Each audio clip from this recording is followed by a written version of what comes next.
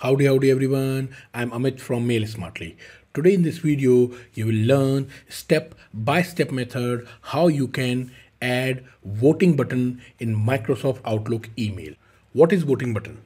The voting button in Outlook allows email recipient to quickly and easily respond to the question or survey by selecting one of the predefined options such as yes, no, maybe, or any customized options. It is typically used for quick poll or to gather feedback on a particular topic. So being an event manager, I usually want to send emails to the group of members of my company and ask a few specific questions which help me to decide and make the arrangement accordingly. So today I'm going to create an email, ask all my members to reveal whether they are vegetarian or non-vegetarian. So I simply click on the new email, and here I have to enter the email address of my group, or I can add the email address individually. So I will add few members here. Now I can also add subject. The next part is I have to enter the voting poll. So what I have to do, simply click on the options here, and in the tracking section you will see an option use voting button.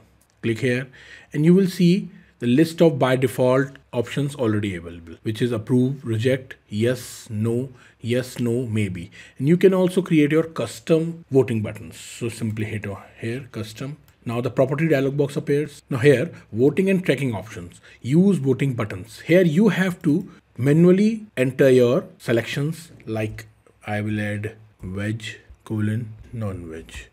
I don't have to enter or give any spaces under here, and simply hit close. Your added voting button to this message. Now you will see I have manually added veg, non-veg, and this is added in my selection here. And when I simply send the mail, the voting options also delivered to my recipient. I will show you how. So I have already emailed it to myself also.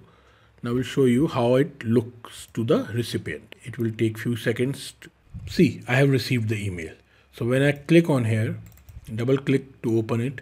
So you will see vote by clicking the same message will receive in the mail. So what I have to vote it. So when I see this line, that means there is a voting option here in this mail.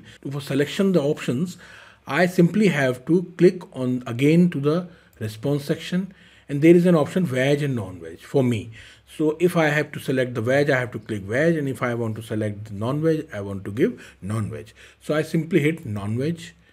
Now again, two options. You have chosen to respond, non-veg, send the response now, or edit the response after sending. I simply select this, which is already selected, and simply hit OK. My response is send back to the member, send me the email. So I will show you again. I have created the email from this email. Now it will take few seconds to receive the response of my member. See, I have received the sender responded non-veg. So these results help me to set a matrix, and I can very easily manage and arrange all the arrangement accordingly. Now the point is, what if you have multiple members in your email group? How you can track it? It is very easy. Go to the sandbox or your send mail. So open your send mail, double click on the message you have sent, and here in the message tab under show section there is an option tracking. When you click here, see the message was sent on 31/3/2023. The timing, reply total non-veg 1 and veg 0. The email addresses and the name of the members are given here, and the responses are also given here. Now you can very easily use your Control A key to copy the response and paste it into the Excel sheet very easily. And here you can total the results using a specific formula. You don't have to count one by one, or you have to note it down who responses what and who responses what. So that way you can very easily track your voting results also. I hope you have learned something new from this video. Please like and subscribe my YouTube channel, and don't forget to click on the bell icon so you will never miss out any Outlook tips and problem solver videos I come up with. Thank you and have a nice day.